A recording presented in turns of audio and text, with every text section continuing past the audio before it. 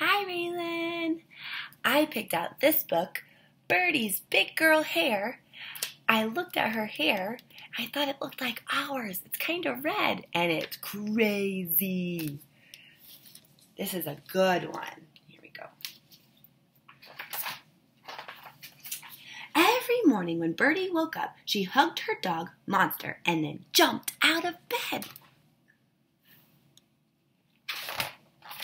Birdie liked to start her day with some stretches. She brushed her teeth and then her hair.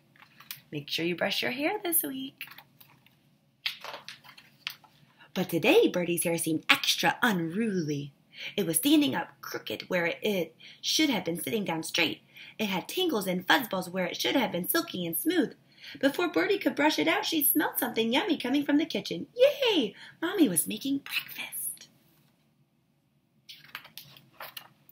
"Good morning, Mommy," cried Birdie. "Oh, strawberry pancakes, my favorite." "Oh, sweetheart," Mommy gasped, "your hair has gotten so long, I think it might be time for us to go to the hair salon." Birdie clapped with delight and pictured herself with a big girl hairdo. "Mommy," she asked, "can I look for some new hairstyle ideas?" Mommy smiled at Birdie's eager face. "Absolutely. And if you find a picture of something that's just right, we'll bring it with us to the salon."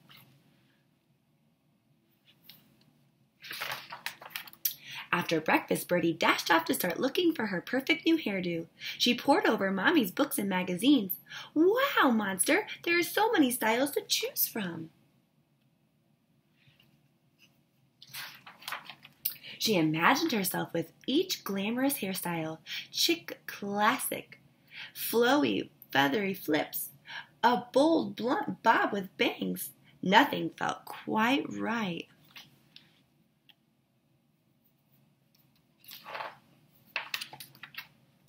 Later that day, Birdie went to the park to play with her best friends. They had some new hairdo ideas. "How about a bun like a ballerina?" says Coco. "What about spikes like a rock star?" suggested Eve. "Or braids like a princess?" says Charlie. But Birdie still couldn't decide. Back home, Birdie worried she'd never find the right hairdo. Then suddenly she discovered a book she'd never seen before, Mommy's high school yearbook. "Oh, Monster, look at Mommy and her gorgeous hair." Birdie had finally found the hairstyle of her dreams and was ready to go to the salon. I wonder what it's going to look like.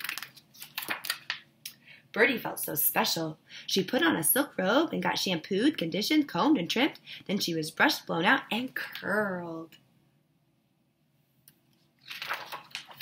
When her hairdo was finally finished, she looked in the mirror and oh my! Birdie felt so luxurious. She felt so shiny. She felt so full of bounce. Look at that beautiful hair. Birdie couldn't wait to go back to the park and show her friends her new hairdo. "Wow, Birdie, your hair looks so fantastic." Birdie was so happy she flew sky high on the swings and ran super fast playing tag and seesawed like never before.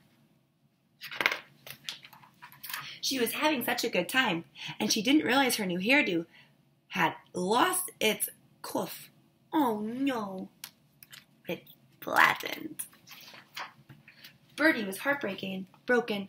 "My hairdo is all messed up, Mommy," she cried. "It doesn't look like yours anymore." Mommy knelt down and looked right into Birdie's eyes.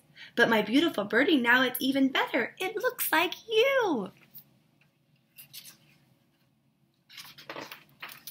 That night, Birdie brushed her teeth and then her hair. Mommy read her a book and kissed her goodnight. Then Birdie hugged Monster and dreamed of strawberry pancakes, her favorite. The end. Good night, Raylan. Remember to brush your hair.